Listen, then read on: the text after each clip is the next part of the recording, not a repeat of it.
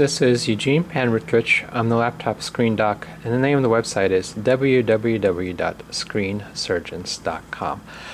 Today we're going to make a short video on when repairing a touchscreen laptop computer that has a separate digitizer and an LCD. How do you attach the digitizer to the LCD? So let me show you what I'm talking about. These are parts for the Acer V5-571P laptop computer, which we get in here very often. So most of the time, this part, the touch digitizer, is broken.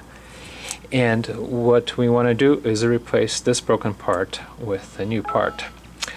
The issue that arises is when you attach the digitizer to the LCD, there needs to be a small gap between the LCD and the digitizer.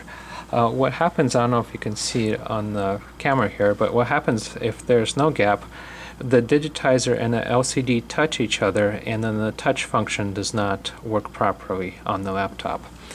So when doing this kind of repair, you need a special tape, and that's a 2mm thick foam tape, double-sided sticky foam tape, like I'm showing you here, so you can see there's some thickness to it, and it has adhesive on both sides.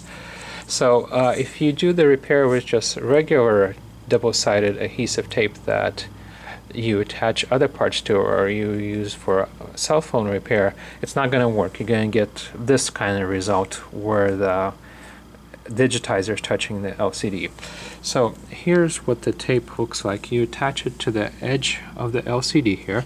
Use this double-sided foam tape, attach it to the edge of the LCD, and then when you're ready, you remove the protective film on top and put the digitizer down like this. So the connector goes through this opening here in the bezel, and then you put it down like this, and that's how you repair it.